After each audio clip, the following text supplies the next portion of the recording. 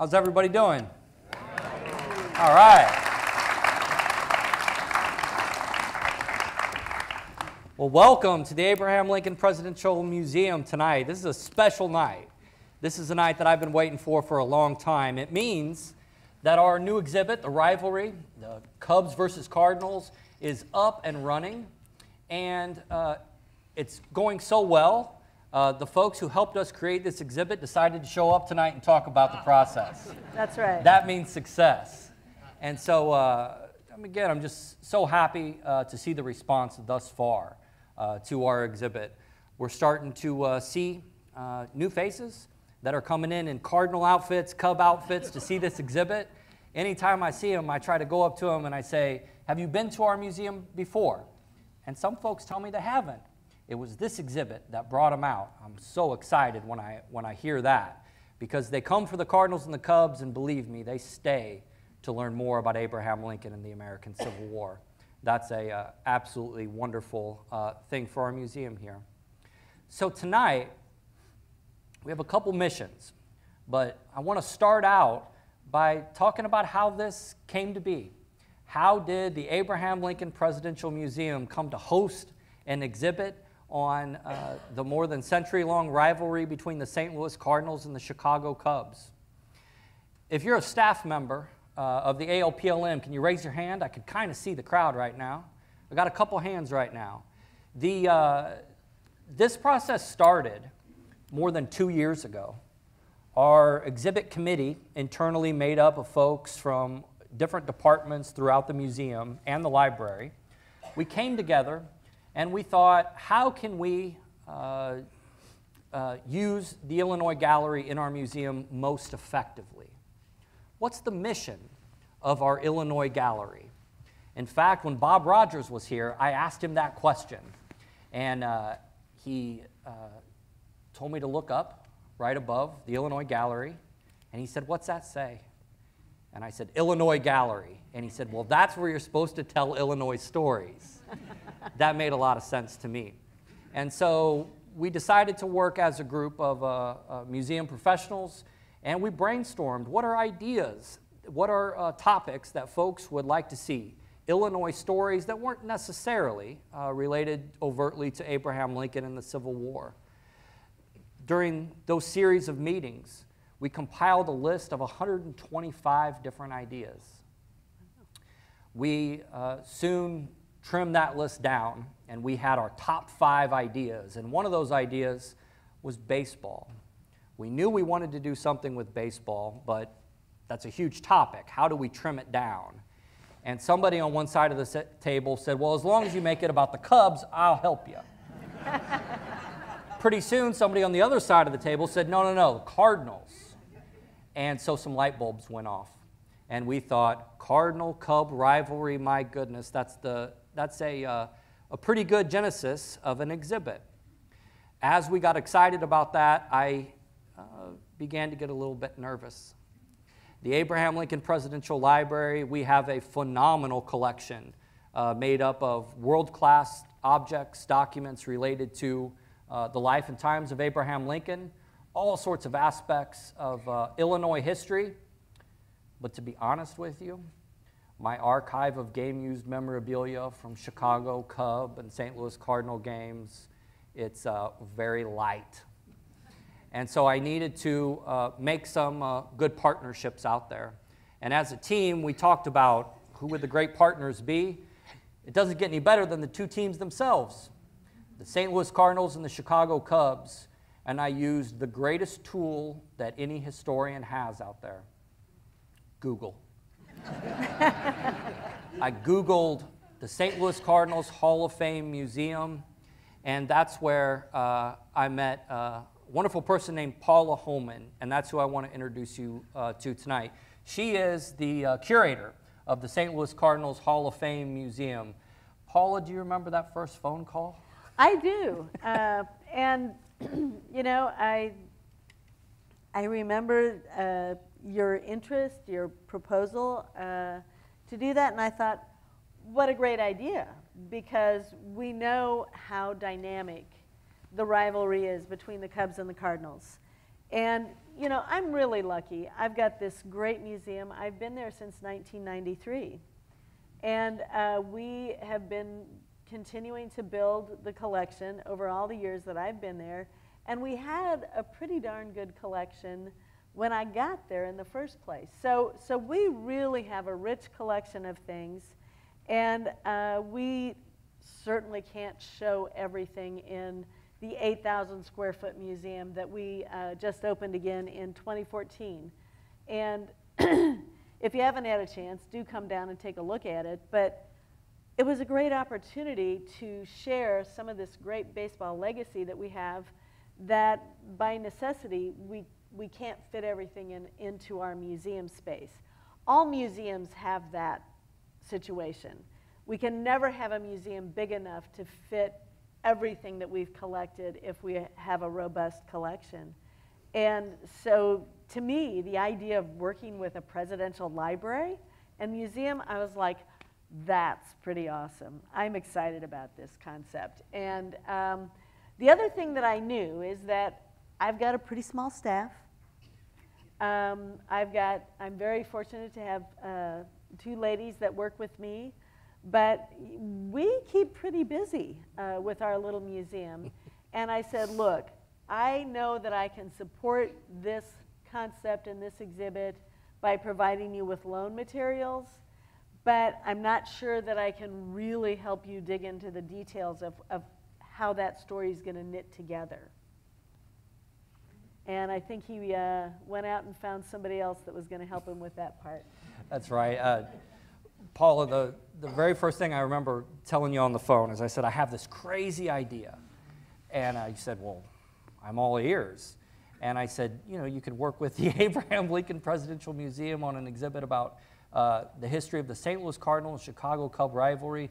And you told me, Sam, that is not a crazy idea at all. That gave me a lot of confidence. And so I appreciate that very much.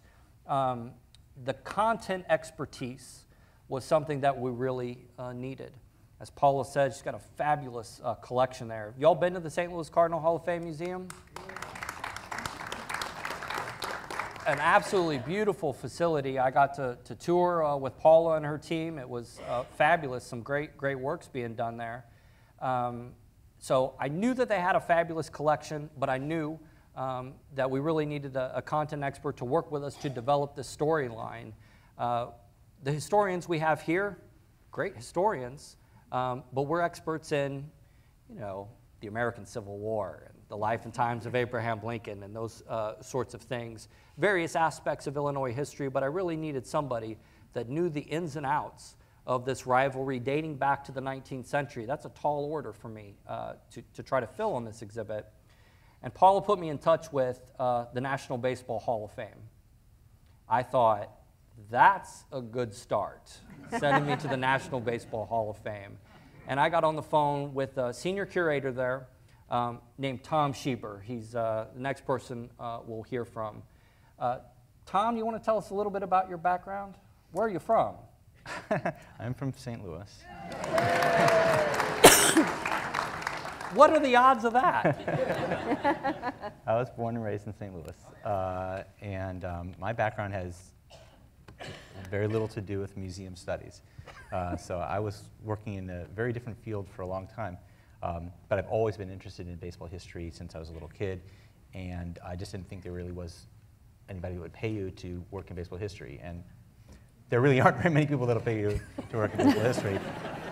Don't let that stop your dreams. But I lucked out and was able to get a job with the Baseball Hall of Fame and eventually worked my way up to senior curator.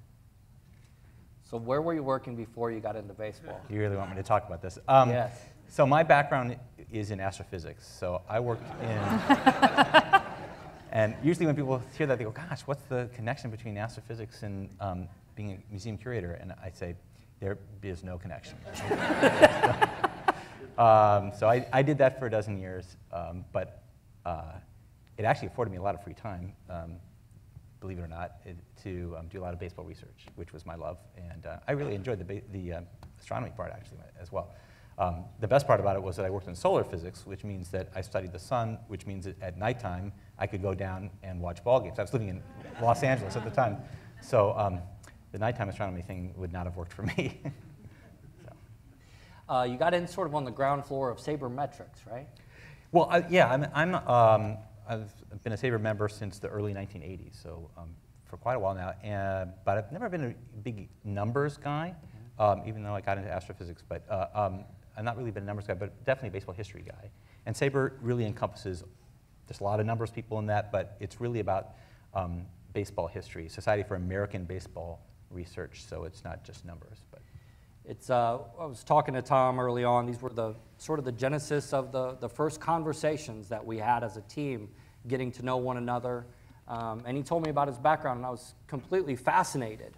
Somebody that's into astrophysics comes into the baseball world, and it reminded me of being a kid. And where I think, as I look back, where I started to learn how division worked was baseball. If I went 3 for 4, what was my batting average? 750, right? I knew all those statistics, and Tom told me about a much more sophisticated way of baseball statistics, the sabermetrics movement that he got in on the ground floor. But as we began to develop this exhibit, working with our fantastic education team, Genevieve Kaplan, et cetera, you could think of all the really cool STEM programs we could run using baseball as that backdrop. Lots of cool possibilities started to emerge. So that's been a really interesting aspect of this from an education standpoint. So we've got the Cardinals' great collection and their expertise. We had a content expert. Although Tom's from St. Louis, he told me that he had grown up loving watching games at Wrigley Field every chance that he got the opportunity. He was deeply immersed in the rivalry and could talk baseball history with us all the way back to the 19th century. But what I really needed was somebody from the Chicago Cubs as well. And I'm so happy that I got to meet Lydia Wahlke. Lydia, why don't you tell us? Lydia's been fantastic. We got to hang out a lot at the Cubs convention. We got to see 10,000 Cub fans straight from the World Series victory, excited about what this year has to entail. But Lydia was a great addition. And Lydia, can you tell us a little bit about what your job is with the Chicago Cubs? Because it's pretty cool. Well, let's set the stage here. Yeah. Cardinals fan, Cardinals fan, Cardinals fan. So I just want credit for being willing to take the stage surrounded by a sea of red and drive, 3.5 hours to do it. Yes. And I hope we have some folks here who bleed Cubby blue, because otherwise I'm a little outnumbered. I am not the Cubs historian. I am not the Cubs archivist. I'm the Cubs lawyer. I've been with the Cubs for 7 years, and when I started with the Cubs, I think I was the 3rd new hire by the Ricketts family after they took control of the team. And very early on, the question was raised, where's our stuff? And we all kind of looked around and said, yeah, where's our stuff? And by stuff, everybody knew what we all meant. Where's our Hall of Fame? Where's our museum? Where's, the Cardinals have this really great museum. And a lot of other teams do too. Where's our stuff? We are playing baseball in the only surviving Federal League ballpark. It's the 2nd oldest Major League ballpark. It's a living museum. We founded the National League in 1876. We've been playing since 1870. We have an amazing history. Where is it? And the answer was, it didn't seem to be as much of a priority to the previous owners. And so the Ricketts family kind of cast about and said, well, we need to put a program together. Who wants to do this? And I didn't raise my hand. I was selected. And I think they were looking for someone with a little bit of tenacity, a little bit of appreciation for the history of a baseball team being part of our intellectual property, I also have a really good eye for dating photos based on the uniform and the logo that the player is wearing, intellectual property attorney. And we just kind of started looking in every nook and cranny to see what do we have. We did find some things. We found some of our pennant certificates from the 30s and 1945. The 30s Cubs went to the World Series every 3 years. We found a treasure trove, really, as we cleaned out storerooms. But we didn't have, a place to put them and a place to display them. And, I'm proud to say, as we are renovating Wrigley Field, we're starting to find those areas. But we're certainly, 3 decades behind Paula's program. But we were really excited to get the call. I was really excited as an attorney, because if you're an attorney working in Illinois, Lincoln is obviously your favorite president. You'd probably have your bar card taken away from you if you didn't say that. But more than that, the chance to bring a little bit of Wrigley Field and of the Chicago Cubs to downstate Illinois, I think, is something that really means a lot to all of us. It was very important to us when we finally did have a trophy to display, to get that trophy out to Iowa, to get it to Illinois, to get it to some of the areas where we had people making the trek up to Wrigley Field, but they don't necessarily have the time or the resources to do it very often. And so it meant a lot to us to have the Lincoln Museum reach out to us and include us in this, and we're really grateful to be a part of it. Well, how many folks came to get your picture with the Chicago Cub trophy? Yeah, that was an awesome day. And Lydia says I'm a Cardinal fan, right? But I'm a fan of baseball. And it was an awesome day here at the museum. It was so exciting. It was cold outside, yet people lined up around the block, and people were so excited. I think I saw every person I saw that day was smiling, and that's really neat to see. So we were blessed to be part of that day as well. Mm-hmm. So as I'm thinking, I remember a lot of our early discussions here from a museum staff standpoint when we began to think, what do we want in this exhibit? What do we want it to be? When you guys got the call, you're excited maybe to work with a presidential library and a museum. You're excited about the opportunity, but I know you had to have something. What did you want this exhibit to be? What were things you wanted to see in this exhibit? Can you guys talk about some of those things? I know I can share some of my viewpoints, but maybe it's important to hear yours first. I had an agenda that I pushed with Tom, which was, I need you to do something with Margaret Donahue. And, I love that. Yeah. I have a personal connection to the Margaret Donahue family in that I've met them and spent time with them, and we recently named a local park after Margaret Donahue right in the vicinity of Wrigley Field that we funded. There was a neighborhood in Wrigleyville that just needed a park. And the Chicago Park District has a history of naming parks after women, and we immediately said, we have the perfect person. We have the first female executive in baseball outside of team ownership. Her name's Margaret Donahue. She started as a secretary in 1919, I believe. And Bill Veck Sr., our then team president, hired her, and she slowly worked her way up the ladder to corporate secretary and vice president, and was there until she retired. She received a gold pass from Major League Baseball. She was the architect of the Cubs season ticket program, as it exists today, really. She was also a nationally renowned expert on Major League rules.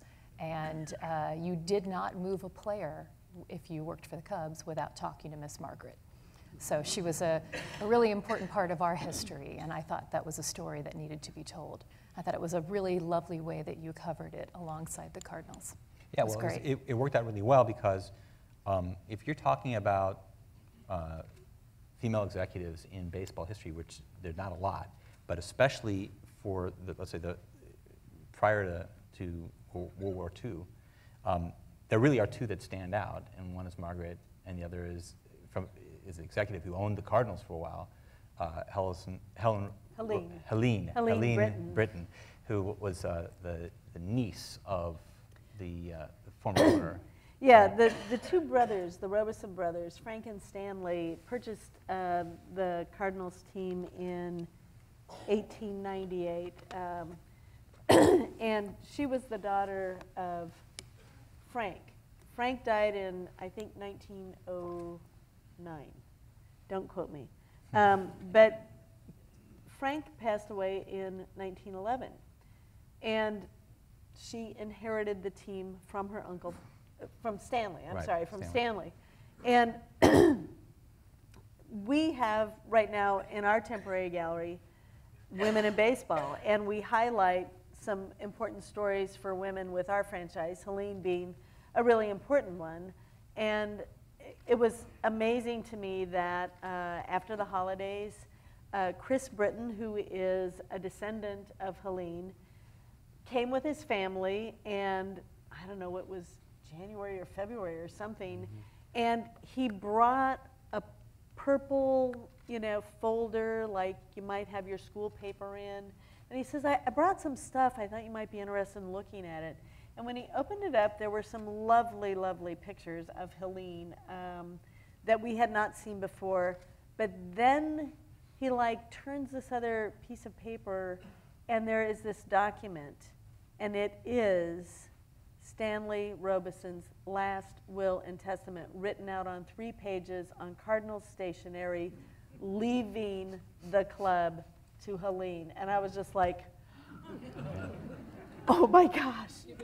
I was just like, oh, and because our exhibit was already up, I said, Chris, we would love to be able to scan these things, and maybe we can, somehow include them in the case. But I really think I want to talk to our friends in Springfield and Tom about this document. And I sent an email out, and boy, got responses firing back, going like, what?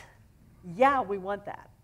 Yeah. So it is on display in the exhibit, and it's fantastic. Things like that happen, and I always call it the magic of an exhibit. Sort of, this is all fresh in our minds, and a piece like that just walks in, the perfect piece to a important piece of the exhibit that we're working on. It's magic. That's the only way to describe it.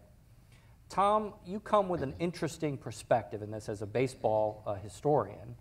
When you're thinking about this exhibit, what were elements that were really important to you to showcase in an exhibit like this?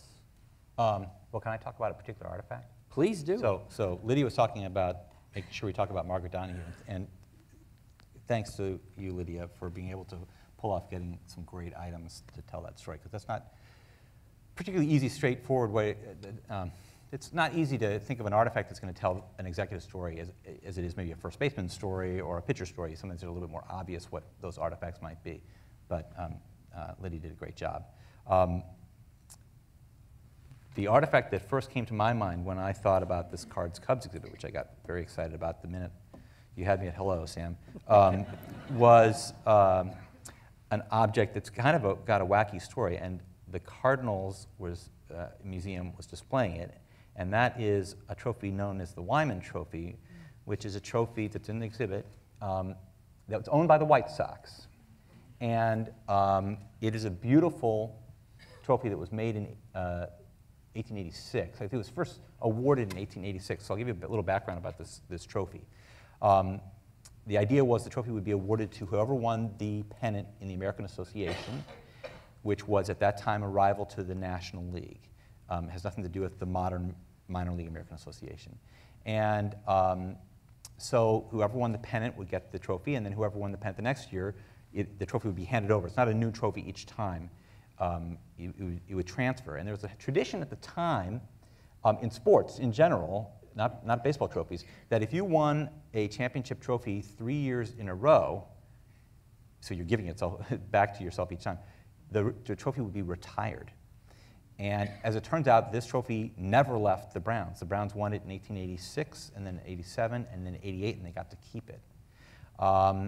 And the owner of the Browns, a guy named Chris Van Draa, who's a beer baron in St. Louis, he kept that trophy for a long time. And then when he passed away, he willed it to a favorite ball player of his, who was a close associate of his, a guy named Charlie Comiskey, who was the first baseman for the Browns. Wait, you're already ahead of the story here. Hold on. And Charlie Comiskey was no longer with the Browns. He had moved over and eventually actually became owner of the Chicago White Sox of the American League, which took their name in 1901. They decided to use a retro name. They took the name Chicago White Stockings and shortened it, because the Chicago White Stockings then nationally became the Chicago Cubs. It might be good to take notes here. And so that's how this trophy that really is and the Browns, by the way, became the Cardinals. Yes. So a Cardinals trophy originally won by the Browns that went into the hands of the White Sox. But all of that mess, it's an absolutely gorgeous trophy. It's probably my favorite baseball trophy around. It's fantastic. And if you haven't seen the exhibit, obviously you're going to want to see the exhibit. It's a real stunner. It's when you first walk in, essentially, and the first case is there. And I just knew that that had such a great Chicago-St. Louis connection. And there's not a whole lot of artifacts in the exhibit that are directly related to both cities. That's very hard to pull off. But this was one. And I immediately thought this would be fantastic. So I crossed my fingers and I asked Paula about it. And it worked out. Well, and the thing is, we had it on loan from the White Sox. Our ownership was really interested and really wanted, when we opened our museum in 2014 in Ballpark Village, they were like, would you please see if the White Sox would let us have that? That would be so great for our early history case. And so we did get it. We worked with Jeff Cisnell, who is with the White Sox. And so when we talked to him about this, and he was very excited also to have it here in Springfield. He says he wants it to go back up there because it was really only on loan to us, but he does say that if we want it back again, we can get it another time. So we'll probably ask him about that again later. It's great. It's an amazingly wonderful trophy. Yeah, it's beautiful. Yeah. Well, I know along the way as this exhibit was taking shape, I kept promising crowds that the objects you see in this exhibit, your jaw will hit the floor. And one of those pieces that really did it for me, Lydia, Tom, if you could talk about that lease from the land. Talk to the lawyer Wrigley about the Field. lease. I love leases. It's an amazing piece. I could not believe that Only a still lawyer could love exists. leases. That came in really near the end of the whole thing. That was Yep. a fairly last-second addition. We actually have the Wrigley Company to thank for that. I don't know how many people know the history of the ownership of the club from a corporate perspective. The Wrigley Company never owned the Chicago Cubs, but the chairman and the Wrigley family owned the Cubs. William Wrigley Jr. Owned the Cubs from, 1919 on until his death, and then his son, Philip Knight Wrigley, took control of the Cubs. And it wasn't until after his death that the Cubs were sold to the next ownership. So for a long time, the corporate offices of the Chicago Cubs were in the Wrigley Building in downtown Chicago on Michigan Avenue. And a few years ago, the Wrigley Company moved out of the Wrigley Building. And so they placed a call one day to our head of media relations, just the first person they got a hold of, and Peter sent them on to me, and the phone call went something like this. Yeah, we're cleaning out some storage rooms, and we have like 5 boxes of Cubs stuff. Do you want it? Do you want us to eBay it? And I said, I'll be there in 15 minutes. And it's one of those, it's a 20-minute drive, I'll be there in 15. And it was a really lovely preserved collection from the Wrigley Company Art Department, which served both the Wrigley Company and the Chicago Cubs. And the head of their art department, or one of the heads, was a gentleman by the name of Otis Shieber, who designed a lot of our program covers, a lot of our artwork. His wife did a lot of work with him, probably as an unsung contributor to his work. And In addition to that, there were original photographs, there were corporate minute books, our board books, going back actually to 1914 to the Federal League Baseball Club, which eventually merged with Chicago National League Ball Club when the Cubs moved to Wrigley Field in 1916. And so it was really kind of a nice little treasure trove. And then there was this just little unassuming manila folder at the bottom of it, and I reached in, pulled it out, and it's a very unassuming document that says 99-year lease on the cover. And I knew the second that I saw it what it was, because I'm the lawyer, and I had read the land records and seen the history of Wrigley Field in land records, and this lease is referenced a number of times. And it was right there. And there's a lovely little slip of paper on top of it that we've preserved with the lease that is essentially William Wrigley Jr. Merging the lease with the fee interest. And so no, it didn't expire. We didn't lose the lease on Wrigley Field. When we got it, it was actually 2012 or 2013, and I had a lot of people saying to me, "Is it expiring? Do we need to worry?" No, everything's fine. But it was just a lovely piece of Wrigley Field history that it was just incredibly generous of the Wrigley Company to call us, as opposed to saying, well, they didn't raise a stink, so we'll just do whatever we want with it. So as we were designing this exhibit, it was so important to us, and you can hear by some of the conversations so far, that we understood that this baseball rivalry was even about more than just the players on the field. There are the executives that play such a role. There are the ballparks themselves become iconic living museums, as Lydia said earlier. It was important for me, too, to tell the stories of the broadcasters. The greatest broadcaster of all time in my life, of course, was Harry Carey and Jack Buck and Mike Shannon and all those guys that I grew up listening to. Harry Carey, in all honesty, he was the voice of the Cubs for me as a young guy. I remember running home from school. We lived a block away from school when I was growing up. But my brother and I, we raced home so we could listen to the last couple innings of a Cardinal game. We could hear Harry if he was having a good day or not. And that was always a lot of fun. But then that night, you'd fall asleep listening to Jack Buck or Mike Shannon on the radio. And that was always fantastic. So those guys, they make their appearance in this exhibit. But I want to tell you what was so important to me in this exhibit, and that was you guys. This wouldn't be worth doing. It wouldn't be a rivalry worth remembering if it weren't for the fans for more than a century who have cared so deeply about this rivalry. We study the crisis of the 1850s and how Abraham Lincoln proclaimed this country a house divided. Well, guess what? I grew up in central Illinois. It's a house divided when it comes to our baseball loyalties. I have met so many beautiful families that are blended families made up of Cardinal fans and Cub fans. And that, to me, is what is so cool in this exhibit. I've gotten to meet so many of you. So in this exhibit, we tried to highlight that in many different ways, and Tom was great in trying to help us sort out those ideas. So when you go through the exhibit, you can play trivia. You can play trivia as a Cardinal fan or a Cub fan.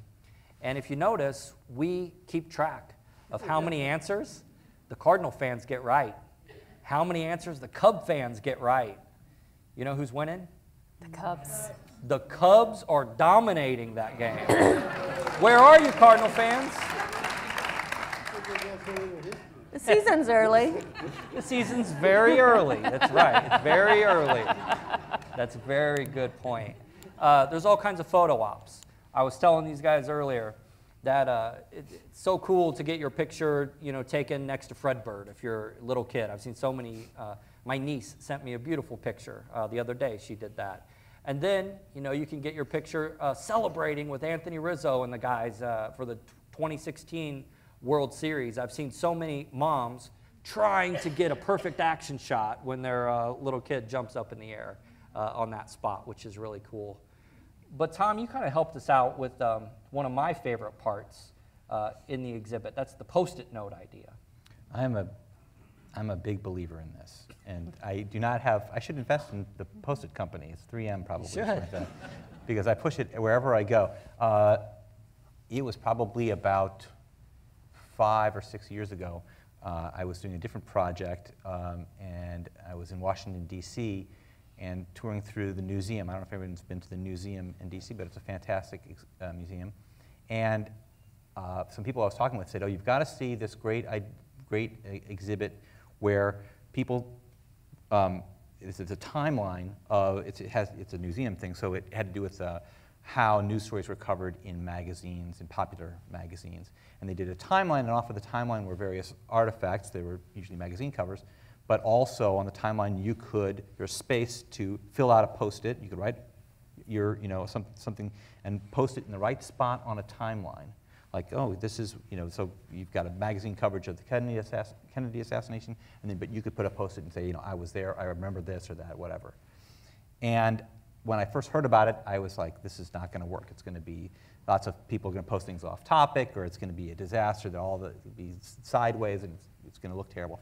And I saw it, and I was floored by how it really did incorporate the visitor into the exhibit, and that's something I constantly strive for, is how can I get the visitor to have not just, it's not a one-way dialogue where we're just talking to you about the Cardinals, the Cubs rivalry, but to have the visitor be part of the exhibit. And that was a great way to do it. It's super low tech, it never breaks, you don't have to use any electricity, and it works out great. And so I push it wherever I go, and I was very much wanting to do that here. And but every time I walk through the exhibit, the wall is packed full of Post-its, and you go up to them, and you get a couple off-topic ones. That's fine. Of course, you can get that. But the vast majority hit home at exactly what we asked, which was, share your baseball memory about Cardinals-Cubs rivalry, and you get everything from whether it's you told a great story, but which I'll let you do in a second. But whether it's someone saying I remember my dad taking me to my first Cardinal game, or I remember seeing Sean Dunston turn a great double play, whatever the case may be. And you were mentioning one where there's not even any writing. Yeah, how many museum volunteers do we have in the crowd tonight? God love you. Give them a round. And the rest of you, why aren't you volunteering? Yeah, that's right. I asked that question because these guys help us. They go through and they make sure that the Post-it notes are on topic, and the one or two people who put one off topic, we take that down. But some of those Post-it notes have brought me to tears, telling really personal stories about a real moment in their life that happened with maybe their parents or a little leaguer, man, when they got that double that drove in the winning run or something. And I've been blown away. I never expected this in a million years, but even little kids who can't even write yet, they draw little pictures. They draw a picture of themselves playing baseball or something that they can connect to it. So that, even though that was completely unexpected, that's been absolutely beautiful. It just reaffirms baseball is this game. Some of us are just born into it, right? Mom and Dad are Cardinal Cub fans, and they watch them. They watch the games all the time. In the backyard, they're playing wiffle ball, and before they could even write, they're drawing pictures of themselves playing the game. Pretty cool. I wanted to make a comment about that too, because it's really important for me in the exhibits that we put up that we really do want to tap into your memories that are personal to you. And I always thought with the baseball museum that I oversee that it seemed generational, that grandfathers could come in and they would want to look at the stuff we have about Stan Musial and Red Shanedeast or Enos Slaughter or Ducky Medwick and that generation. And then dads might be with them, and they want to know about Lou Brock or Bob Gibson or Bob Forsh or any of those 60s, 70s guys that are, you know, so nameable, or even the 80s. But it ends up being really generational to who did you grow up with? Because those are the players that I think end up really having the strongest personal connection. And then when you can go and you can see something that ties into that, it is bringing that into you personally, and your memory and your heart are engaged. And that's, for me, the most successful thing that we can do as museum people, is to really tap into your own heart with what we're able to show you and tell you in the stories that we can illustrate with what we have to work with. So well said. Well, I don't want to monopolize all the time up here by asking these folks these questions. Does anybody in the audience have a question for us to respond to? Yes, sir. The question is, he wants to know where Tom Shieber went to high school. That's such a St. Louis question. Yeah. I went to John Burroughs School in, just outside of St. Louis. Where did you go? Oh, there you go. Is that really like a big St. Louis question? You know, I actually never realized that until maybe 10 years ago. There was someone wrote a whole article about how that's the default St. Louis question. I had missed this growing up, but apparently that's... What's the default Chicago question? No, we ask that a lot in Chicago. Yeah, well, see... Okay. What neighborhood do you live in? Where'd you grow up? Yeah. What high school? See, we have common bonds. Yeah. Midwest. Yeah, in the back, blue shirt. Yeah. I'd like any of you to speak to the notion of a rivalry and sort of what that means, what the history, give us some little more understanding. I would simply add, by way of my own personal experience with the game of baseball over my lifetime, there are really three essential baseball rivalries. Cubs, Cardinals, obviously, Red Sox, Yankees, and Dodgers and the Giants. So my question in part is framed by what is unique or different about all three of those rivalries. So it's really, tell us about your sense of this notion of rivalry. What should we take away that we don't come into tonight assuming? Yeah, so actually that's a really critical question that I asked myself when we were first trying to come up with the concepts for the exhibit. All we had was Cardinals-Cubs rivalry, which is a great start, but you need to have a real understanding about what you're going to talk about, what you're not going to talk about. And I got to thinking a lot about what makes for an epic rivalry. And there's a number of factors, and I totally agree with you that there's three main rivalries in baseball, the ones that you had mentioned. So let's take a look at the commonality. Let's look at what's similar about those three rivalries. And they all have, each club has a rich history in and of itself, independent of the other club. There were formative times between those clubs where they were both very competitive on the field at the same time, and both clubs come from rival cities that are generally, there's a proximity situation. So obviously Dodgers-Giants starts in Brooklyn and New York. Red Sox-Yankees have a New York-Boston rivalry, and St. Louis-Chicago has a proximity, especially from a Midwest standpoint, the two major cities. And that's, if you were to, that's your recipe for an epic rivalry is those three things: proximity, history, and competition on the field. One thing that I think a lot of people make a mistake about regarding the Cardinals-Cubs rivalry for those three elements is the last one I mentioned, which is competition on the field at a high level. Because a lot of people say, oh, well, you know, the Cubs, you know, they've had this long struggle, and so where was the competition? And hopefully if you see the exhibit, you realize that that's not true.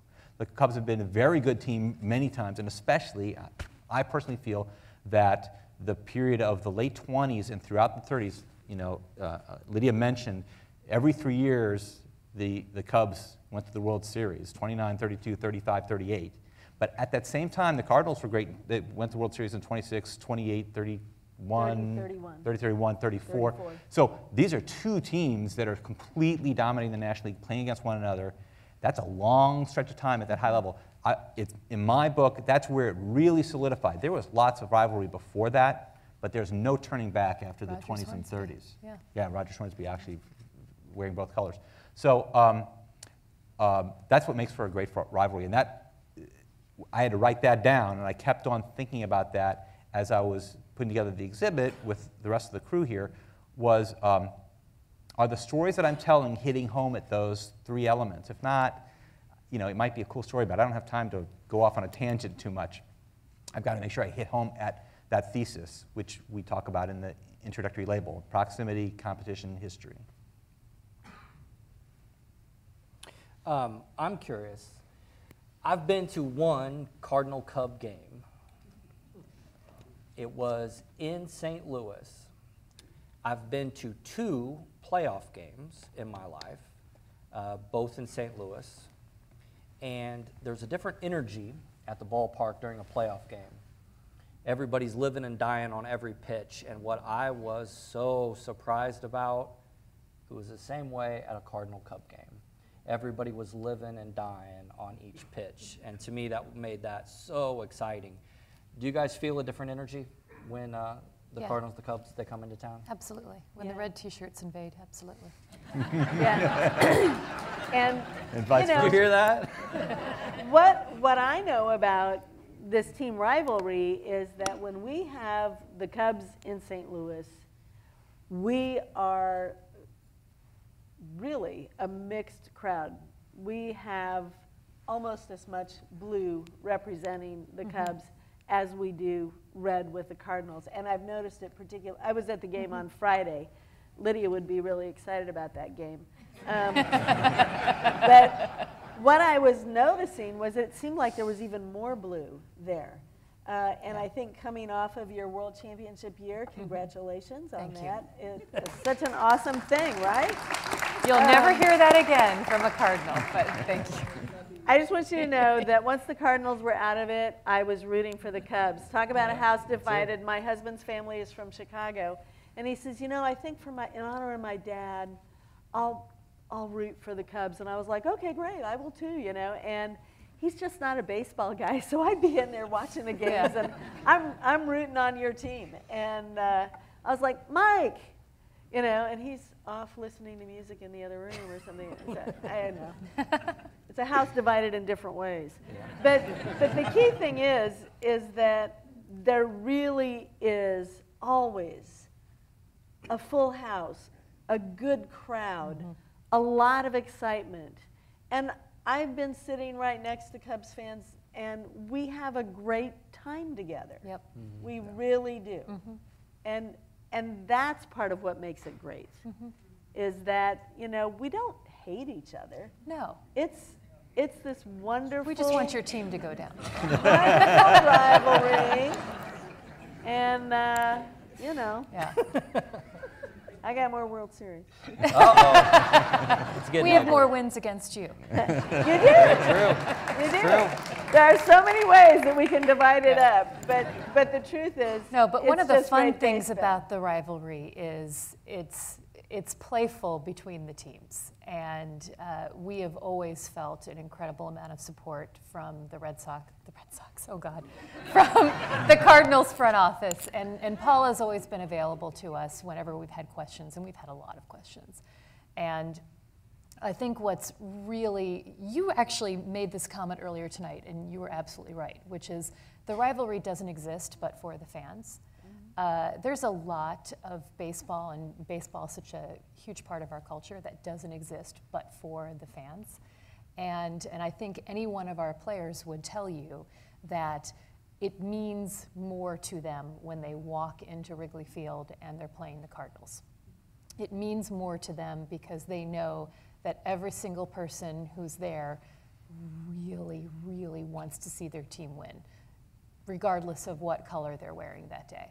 And it impacts how you play, and it means a lot more. And I think up until this past fall, every single player on our team would have told you that Game 4 of the NLDS in 2015 was their absolute favorite game of all time, not just because they won, but because of who they won it against, how hard it was played by both teams, how hard fought it was, and what it meant to the fans.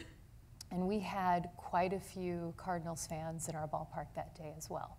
And there's just something different about a rivalry, and I think a lot of it is, you know, yeah, storied franchises, team that you can respect, rival that you can respect. You always know it's going to be a hard-fought battle. But it's also the person you're sitting next to in the ballpark, maybe your neighbor, and they probably didn't necessarily grow up there. There's a lot of back and forth between the two cities. And so, you know, you have people traveling, it's close by, but you also have the St. Louis fans who now live in Chicago, the Cubs fans who now live in St. Louis. And so it's fun to root against your neighbor. The question over here. First of all, I want to comment that Paula is the most available to the youth of the area in St. Louis, so thank you. But my question is, as far as the Cubs, the Cardinals have an unbelievable museum. Have you hired the director for the museum, or are you the director, or? So this is a little bit of a coming out party for us because one of the benefits of this exhibit has been to kind of establish that the program needed a full-time representative and full-time leadership. And so, Chris, you want to stand up? Chris Jarosik is our new assistant director of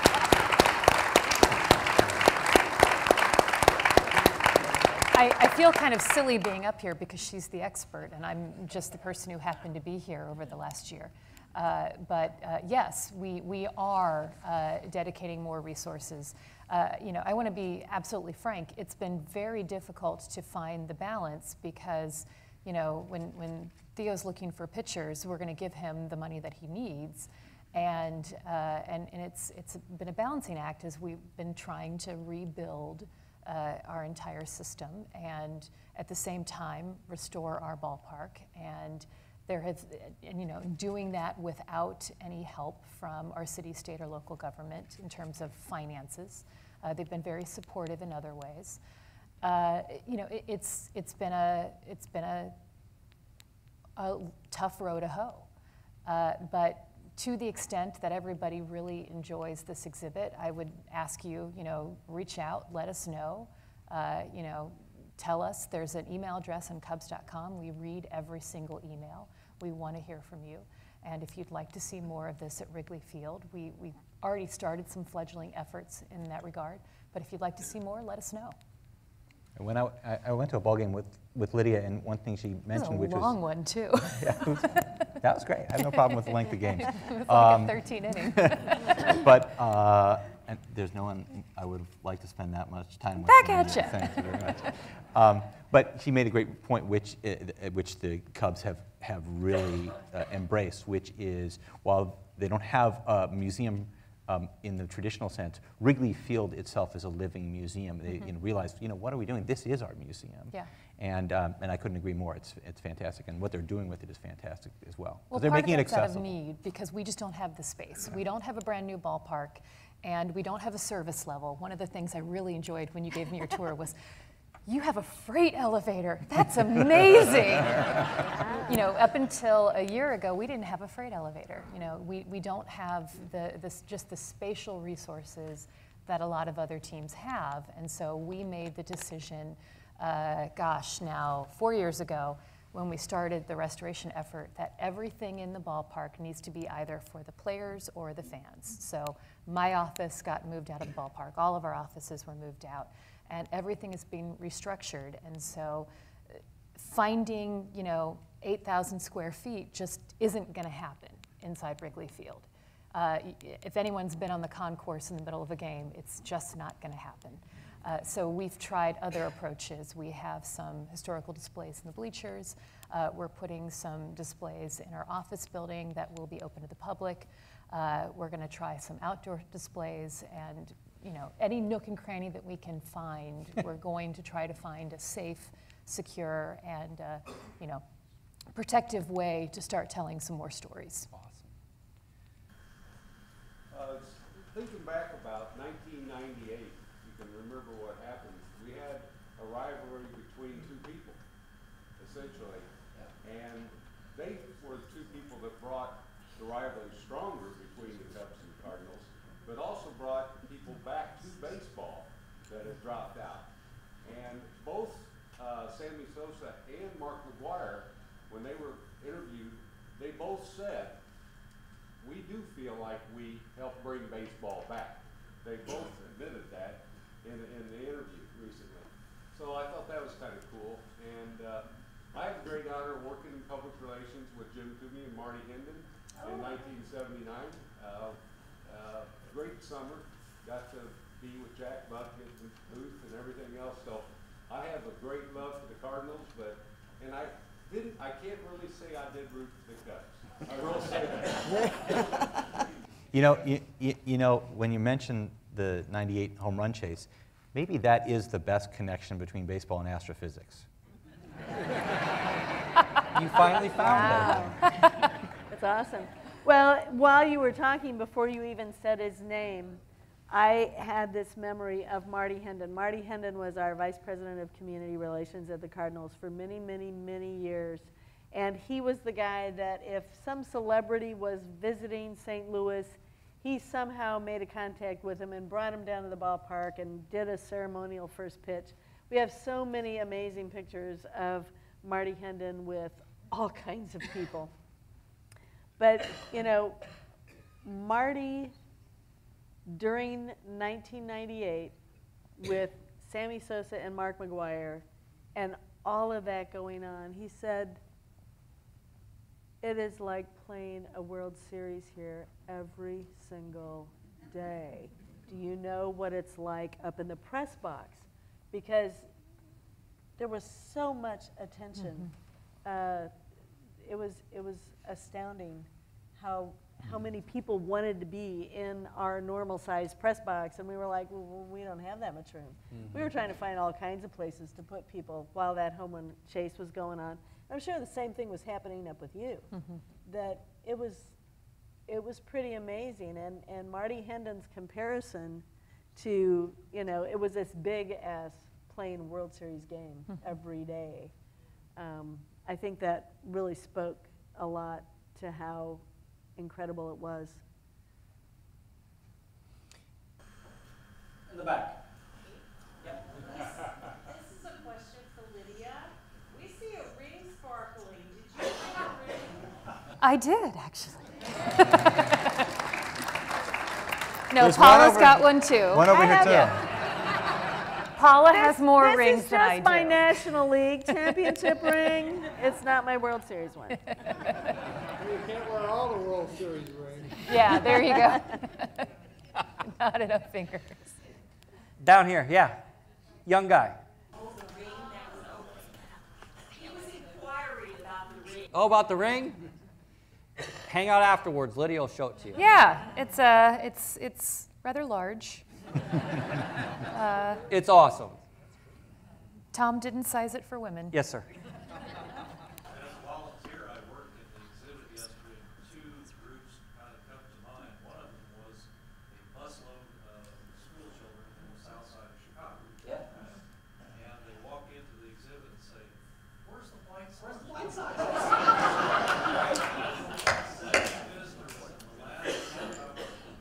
She comes in, she's just taking pictures, huge cover. Okay? So, you know, I explained certain things about, you know, the commerce and culture and all that stuff.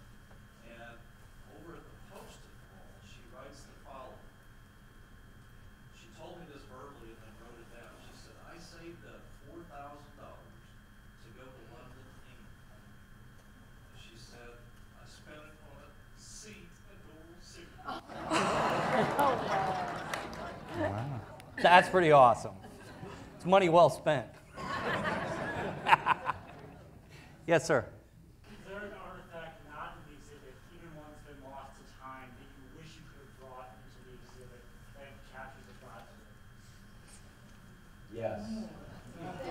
There's a lot. I'll tell you one that is not lost to time, and I'll tell you where it is, that we were hoping to get. Weren't able to pull off. There's a number that we weren't able to pull off. You know, you do the best you can. I mean, there's close to 20 artifacts from the Cardinals. The Cubs have half dozen artifacts. My institution, the Hall of Fame, has around 60 artifacts in the exhibit. I think I know what you're going to say. Yeah. So one of the things that I did when I was in Chicago doing sort of scouting for various other artifacts was I went to the Chicago History Museum, which is a great institution. And they have, how many people know about Gabby Hartnett's home? You're already on top of this. Gabby Hartnett hit what was, you could argue is the greatest home run in Cubs history. I would say that the Kyle Schwarber one is pretty dang close. But, I'll let you go I was there. going to say the homer and the glowman. Yeah, but they have both the bat and ball from this late September 1938 home run that Gabby Hartnett hit. And we went together, and neither of us knew it was going to be there, and we both looked at each other, and we're like, wow, this would be great. And it unfortunately didn't happen, but it's a fantastic artifact. I wish it had. That was a really great one. Yeah. One that I can think of. I don't know what. Yeah, we have a baseball signed by Gabby Hartnett that says the greatest thrill of my career, and it has the date, home run. And it's just that home run was the home run of Cubs history until a few recently that probably compete. I also wanted to get the Kyle Schwarber home run that landed atop, but that one didn't happen either. I'm trying. Hopefully someday it's still up there. Yeah, we know where that is, and you can't see it. But you can see the one at the Chicago History Museum. Well, I want to tell you about the artifact that got away from me. Harry Carey's glasses. Where are they at? They're with the Hall of Fame. Yeah. We have and actually they would have, there's no question they would have been in this exhibit. Yeah. But we already had it earmarked for a traveling exhibit that we're doing, and that traveling exhibit has actually fewer artifacts from the Baseball Hall of Fame are in the traveling exhibit than are in this exhibit here. The traveling exhibit has 45 artifacts, and that's our traveling exhibit. This exhibit, the Rivalry exhibit, has over 60 artifacts from the museum, but it was already earmarked to go somewhere else. So unfortunately, that wasn't available. It's just the story of how all this stuff falls into place. Tom, all these folks are extremely busy. Tom was working on a traveling exhibit that went to all sorts of ballparks across the United States. We were able to find him at just that moment in his schedule to where he was able to help us out with this. The one casualty was, I didn't get Harry Carey's glasses. And it still pains me, but someday I am going to go to the Hall of Fame and I'm going to get to see Harry Carey's glasses. Yes? Yeah. Have you been to the Hall of Fame yet? I have never been to the National Baseball Hall of Fame. I want to go desperately, though. You have an in. I want to make another comment. Go ahead. This is going to embarrass her, I know. My daughter's actually going to intern this summer at the Baseball Hall of Fame. Oh, nice. All right. That's great. Nice. Congratulations. We have a wonderful internship program. It's about 20 to 22 students, and it's our Steel internship program, and that is really impressive because I think it's about, we get 300-400 people applying. That's very impressive in and of itself. I will see you in a few weeks. Good job. Yeah. How did the four of you work together during the process of putting the exhibit together? Did you teleconference? Did you meet face-to-face? Did you email, of course? But could you comment on that? So how did we work together during this whole process? You know, I don't know about anybody else, but we have a museum software program. It's basically a database of everything that we have cataloged in our collection. And so after we had some initial conversations over the phone, I started doing some different searches in my catalog database to figure out, well, what things really are going to pop up here for us. And found things that were associated with players that had maybe played on both teams, or things that were, like we have some McGuire-Sosa things, and just really started to develop kind of a list of things that seemed to make sense for this particular topic. And you, Tom, and you, Sam, came at some point when we were ready to kind of talk about what some of those things might be, give them a sense for what we had available. But this was still very early on in the process. And so you kind of snowball, avalanche this guy with like, hey, we got this, you know. And his job is much more difficult to, you know, weave together this story and understand what thing he is going to select that helps him illustrate the content. Yeah, I'm a huge believer in our high-tech world. I'm a huge believer in meeting people face-to-face as much as possible, which is tough because I'm up in Cooperstown, which is not easy to get to. Mm-hmm. Springfield is an hour and a half from St. Louis or 3.5 hours from Chicago. So you know, we're all over the place. And that, I have to say, that's the hard, for me, that was easily the hardest part because I really wish that we could have been together more. But I visited here 2 or 3 times, went to Chicago, did a scouting trip there, St. Louis. So I did a lot of face-to-face. I feel that that's the most important thing initially to do is to meet someone and to understand them. I work so much better by way of email or by phone or Skype or whatever if I've actually met with somebody. Something about it's still a human connection kind of a thing. So that's, I feel strongly about that. But it wasn't easy because it's a big part of putting together an exhibit is about communication, and it's harder to do that communication from a distance. As much as you think of the modern world being so close, it's very tough. That was the biggest challenge I felt. So the easy answer to that is we utilized every form of communication you can imagine. We had some of those face-to-face meetings, but literally, I mean, we exchanged hundreds of emails. You know, and then if we talk about the internal team, I see Carla Smith and Christian McWhirter, our design team of Mike Casey. Those were several more hundred emails. Are they here? Are they believe here? me. I can't see it. There's Carla. They Carla's should stand. here. There you Christian's go. there in the They back. should stand up. This Yeah. team was fantastic. Carla These are and just Michael 2 of them, but and Christian. Our registrar, our research historian, absolutely fabulous.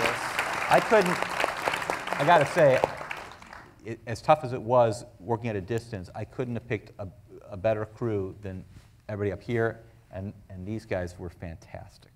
Fantastic. Yeah, it's constant communication through the whole thing. Phone calls, emails, all that sort of thing. And then once we hit a certain stage in this collaboration, then it becomes a fabrication, getting this thing all together. And that's where the real communication takes place, with meetings all the time and that sort of thing.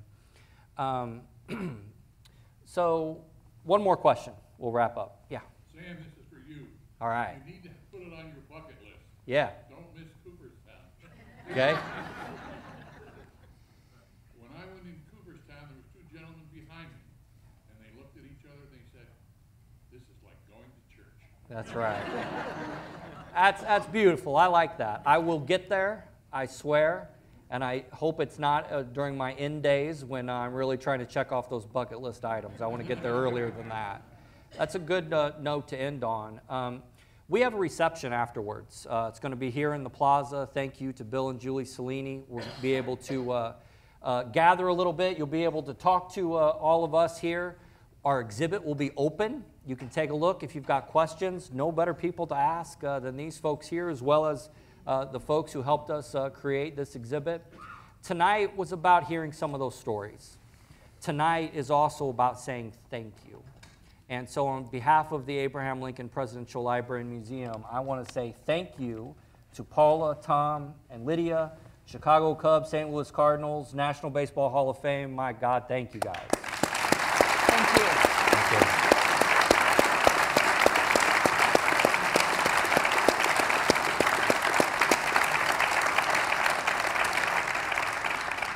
I also want to thank our great team here at the Abraham Lincoln Presidential Library and Museum. We have an awesome team here. It starts with our Executive Director, Alan Lowe, who's here tonight. Chief of Staff Nadine O'Leary was absolutely instrumental in all this, our wonderful foundation, as well as too many people to thank. But Carla, Christian, you're here, Mike Casey, Kim Nearett, you guys, Jeff Nevins, our light man, Chris Wills with all the great press releases. My goodness, we can't do what we do without our team here. And then finally, thank you, because if it wasn't for you, we wouldn't have done this exhibit, because we had a hunch that you'd be interested in this story. So thank you all very much, and we'll see you outside.